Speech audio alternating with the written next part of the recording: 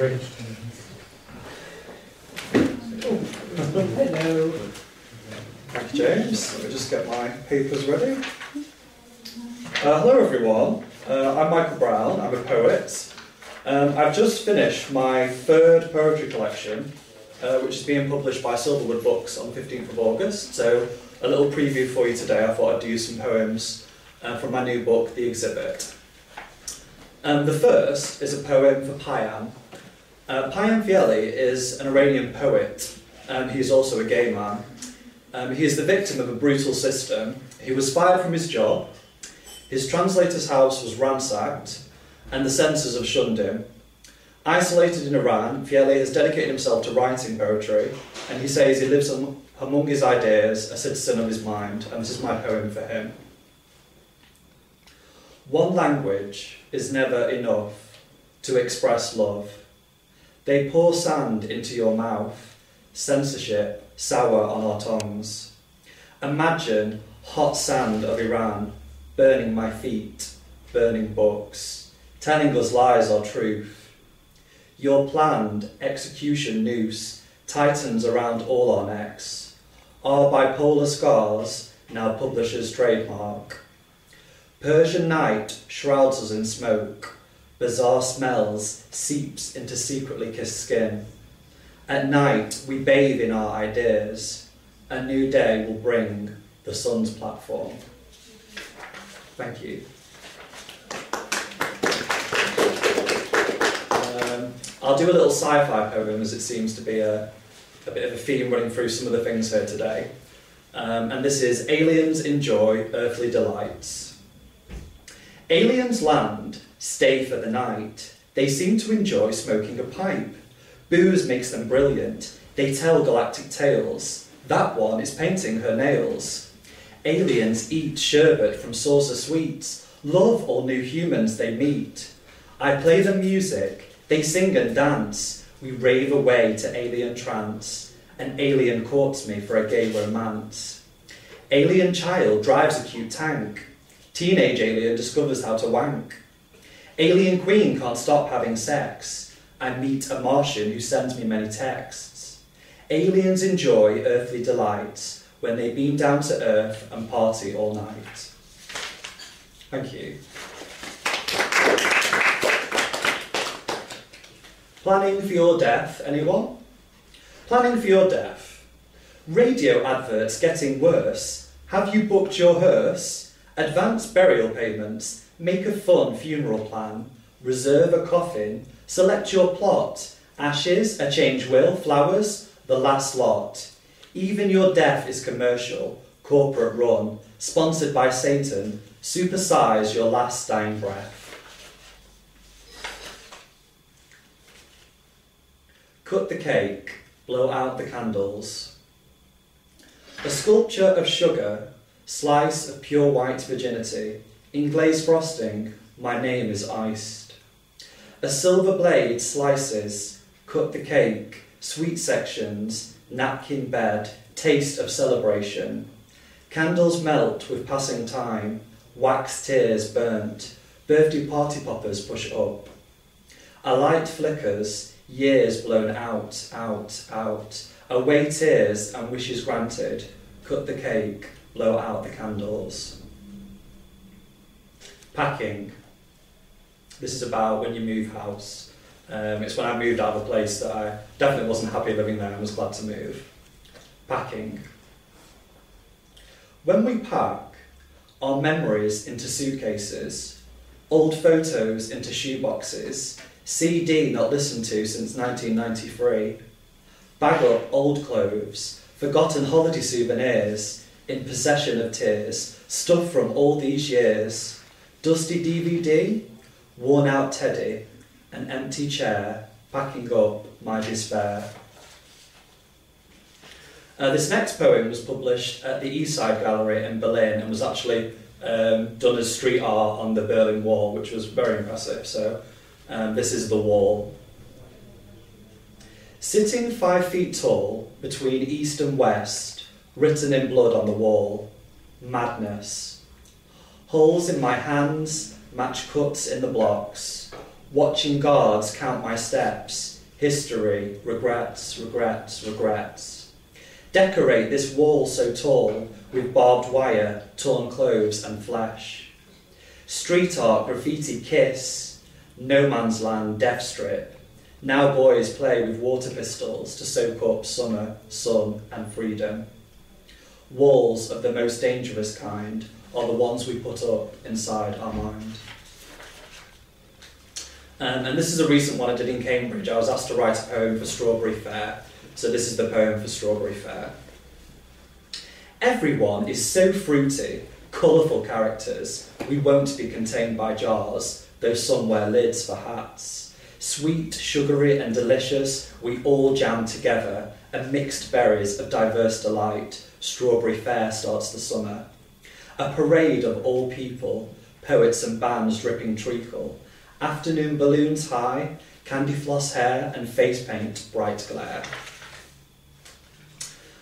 This next poem, Cambridge Pace, was published in Cambridge News and also some of the university student newspapers. Seems to have been quite a popular one, and this is Cambridge Pace. Mark your arrival, bicycle bell, student crime, library fine, strolling on the common, punts stretch out like swans, rowing rivers of opportunity, education, celebration, Grade 1 listed buildings of sky-high college ceilings of philosophy thinking, bridge of sighs, never lies. Count every snowflake, every grain of sand, then understand in life everything matters. Bring me sunflowers. Wake up to sunrise, you put me in a vase. You're my water. Usually I'm poppy seeds, probably crumbs scattered for the birds. Bring me sunflowers in hospital to illuminate my plain room. A lover picks me sunflowers, we eat their seeds, count many petals. Painting sunflowers, my Van Gogh ear can't hear a bird-free sky. Skull price tag for Alexander McQueen in praise of Damien Hirst. This poem was after a range of high-end scarves that were selling something in the region of £700. They were launched by the couture line Alexander McQueen with artwork by Damien Hirst. Butterflies inside my skull flutter like a lamp light dimming, perched open wing on my eye socket, folding colour onto my bone white. A careful seamstress is cutting butterflies with scissors, stitches their wings into scarves. Imagine a fabric made of pure butterfly wing, draped over your Hearst skull, sold as a high-end scarf, no diamonds this time. Price tag marks the mannequin, McQueen of fashion hangs up his scarf.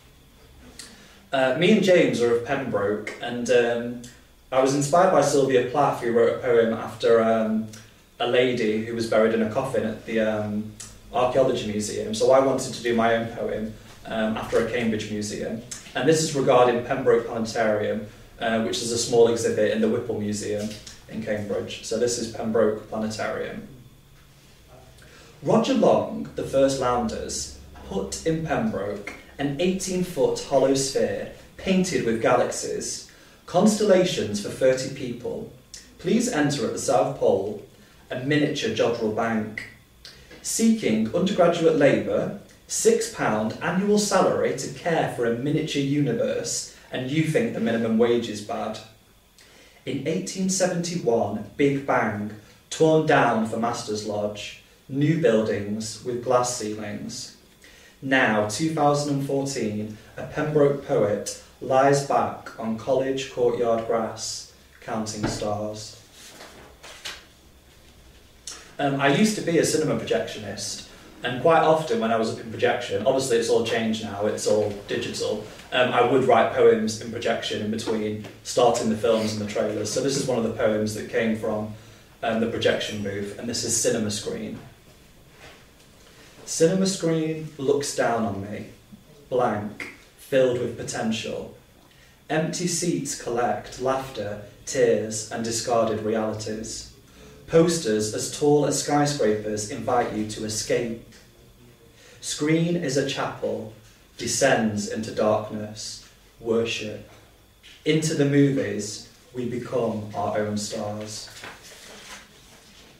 Just one or two more. Perhaps not that one. Let's have a look.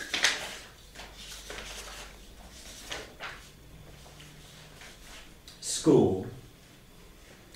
3 shapes drawn on the school wall: circle, triangle, and square.